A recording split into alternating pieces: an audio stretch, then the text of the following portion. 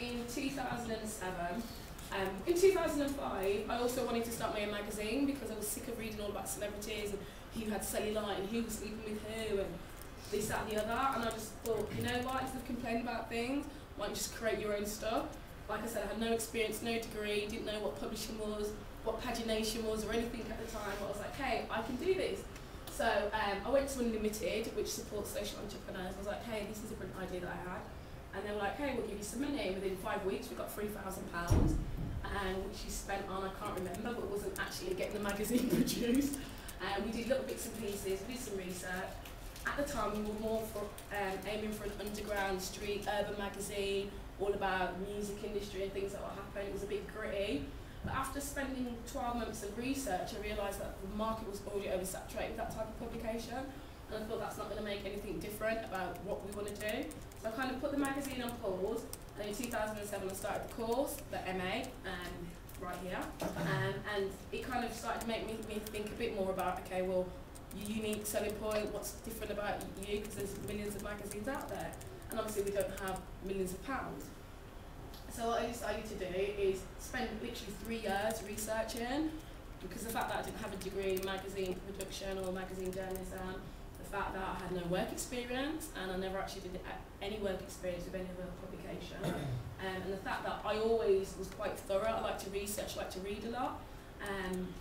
As the other two speakers have said, online is very, very important, but I don't think anything could beat a good old book. And one thing that I enjoyed about doing the course was that even though we had a very extensive reading list, I quite enjoyed reading a lot of other books, because it actually enriched my experience and gave me a lot of more knowledge. What I also did as well, which I'll come to a bit further, was a lot more networking and just getting out there, talking to people, going to events, attending short courses and things like that. And True Life magazine is actually what we're running now. And also Birmingham Media Group replaces Inner City Creative Media Group, and that's what we relaunched this summer. I'll just talk about obviously my team and how we bring our concepts to reality. By looking at vision, how you vision, you develop your research and your routes to market. When I started off, I was very much a one-man band. So as a social entrepreneur, when you don't have any money, you learn a lot of skills because you have to literally do everything. When I did True Life magazine, I bought Mr. Site, which was like £35, and learned how to build my own website. Obviously, I utilised free networks like Facebook and stuff like that. But now I realise the importance of having a team. When I went back to university, I studied management and learned all about building team roles. And I realised that I was very much a resource investigator and a bit of a plan. And I wasn't really much of a finisher. And that's one of the reasons I didn't finish the course. But it's one of the things that I learned, that having a team is extremely important. With myself, I wouldn't say I'm a specialist within any specific field except for being an enterprise consultant, which I do as a day job. And that's what kind of pays the bills now. I go into businesses and help them. But basically, I'm basically a jack of all trades and a master of none. And when I met my mentor, one thing he said to me, just focus on one thing. I'd already did the business startup course, and I was like, why are you telling me this? Because I can't focus on one thing. But then I thought it's important to do that, so I focused on True Life magazine. And doing the course and the modules, I thought, hey, I've got a real life project that I can actually apply. And that's how I found some of the assignments really, really easy.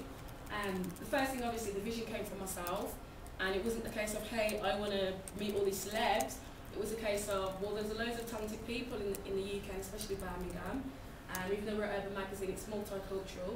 And we never get any opportunities to showcase what we've got. It's always at London or up north. And also, if you're not a celebrity, you're not famous, it's not gossip, then you won't get into a magazine. So what I wanted to do is create a magazine which was basically just for creative talent and people that they didn't know.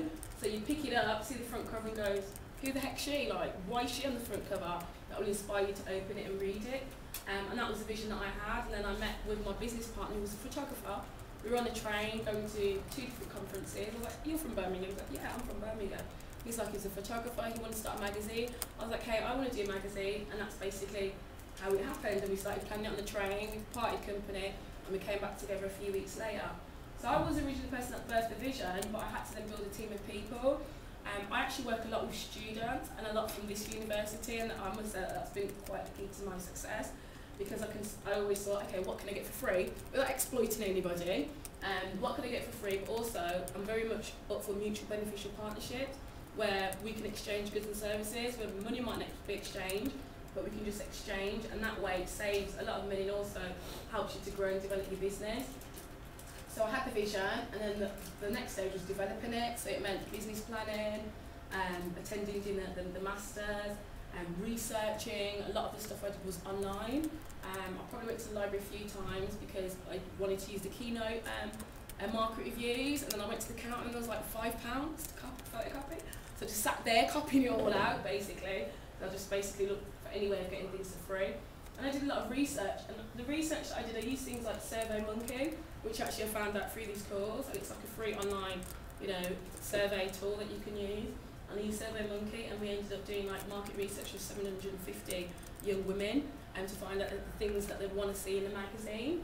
And one of the things we also did as well is we did focus groups, because I also come from a bit of a research background. So I obviously wanted to utilise some of the social research methodology within my enterprise.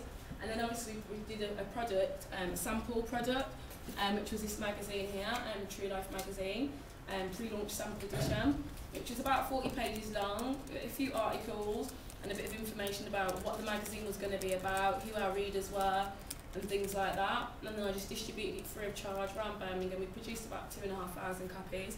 And then the response was absolutely amazing, which then inspired us to go on and do our first edition. Unfortunately, I was focusing too much on the social aspect rather than the enterprise aspect, which sometimes you have a habit of doing in social enterprise, which meant that we never made any money. I found myself with 30 grand of personal debt. I had 2 offices, which I ended up having to give up both of them, and going back and working from home, which I actually think was the best thing for me because it helped me to focus. I had this big office, I had my own PA, I had my designer, so it's like, yes, I have a cup of tea please, and it was all fantastic. But then I had to actually focus back on what was it, the purpose I started, and if we weren't doing anything entrepreneurial or making any money, then we weren't ever going to survive, and we weren't going to leave a legacy for other young people coming up. At the moment, our routes to market are very, very varied.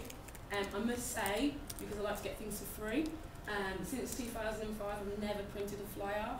I do everything online. I do definitely believe in the importance of face-to-face, but I spend all my time, 90% of business online, and the last 10% of signing the papers or signing contracts and things like that, that 10% is the face-to-face. We do have to obviously do face-to-face networking as well, but my main routes to market have been Facebook, has been absolutely brilliant.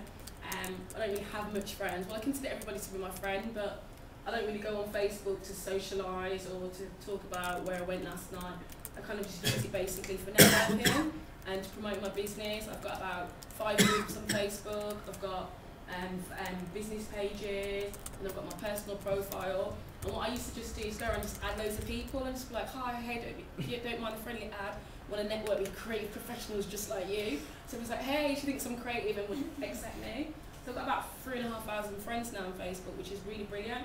Because each time I put a status up about we're doing this, we're doing that, we get loads and loads of comments and things, and a lot of people then contact us and then email us, and then we have meetings and we do business that way as well.